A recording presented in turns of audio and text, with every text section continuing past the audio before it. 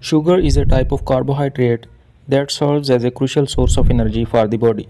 There are two main types of sugar, glucose and fructose. The primary role of sugar in the body is to provide a quick and easily accessible source of energy.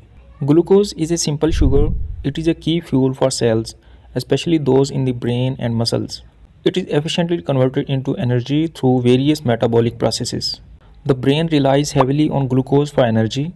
Adequate sugar intake supports cognitive function, memory, and overall mental performance. Sudden drops in blood sugar levels can affect concentration and mood. Muscles use glucose for energy during physical activities. Consuming carbohydrates, including sugars, helps replenish glycogen stores in muscles, supporting endurance and optimal performance during exercise. Sugar is involved in various cellular processes. It provides the necessary fuel for cells to carry out essential functions, including growth, repair, and maintenance. Sugar is a key player in body's metabolic processes. Insulin is a hormone produced by the pancreas, helps regulate blood sugar levels, allowing cells to absorb and use glucose for energy. Disruption in this process can lead to conditions like diabetes. Despite its importance, excessive sugar intake can have negative effects on health. Consuming too much added sugar, especially in processed and sugary beverages, can lead to various health issues. High sugar consumption has been linked to an increased risk of chronic conditions such as type 2 diabetes, cardiovascular disease, and non-alcoholic fatty liver disease. So what happens if you stop excessive sugar intake? Excessive sugar consumption often leads to increased calorie intake. Consuming more calories than the body needs can result in weight gain.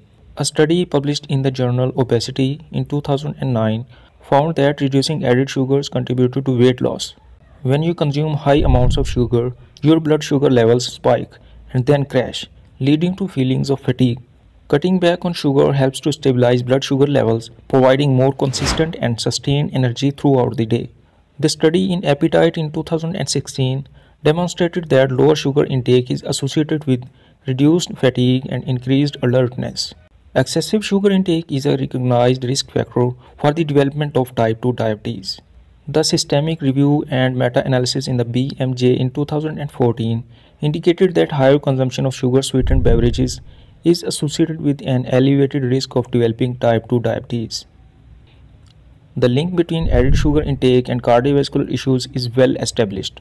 A study in JAMA Internal Medicine in 2014 found a strong association between added sugar intake and an increased risk of cardiovascular disease mortality. Sugars are primary contributor to tooth decay.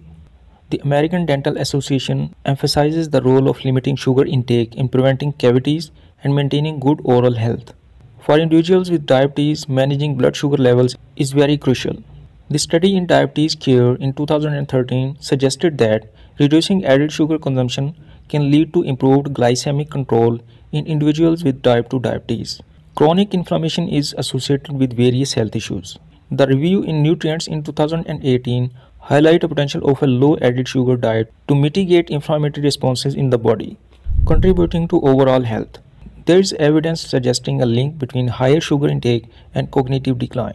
The study in Neurology in 2017 found that increased sugar consumption is associated with a higher risk of cognitive decline over time. The liver processes sugars, and excessive fructose consumption in particular have been linked to non-alcoholic fatty liver disease. The study in the Journal of Clinical Investigation in 2009 demonstrated this connection, emphasizing the impact of sugar on liver health. Sugar can influence mood and behavior.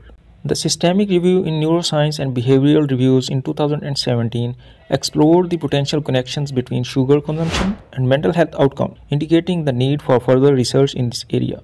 While these findings provide valuable insights, it's crucial to remember that individuals' responses to sugar can vary, and any dietary changes should be approached with consideration for personal health conditions. Always consult with healthcare professionals for personalized advice. If you like this video, please subscribe. Thanks for watching.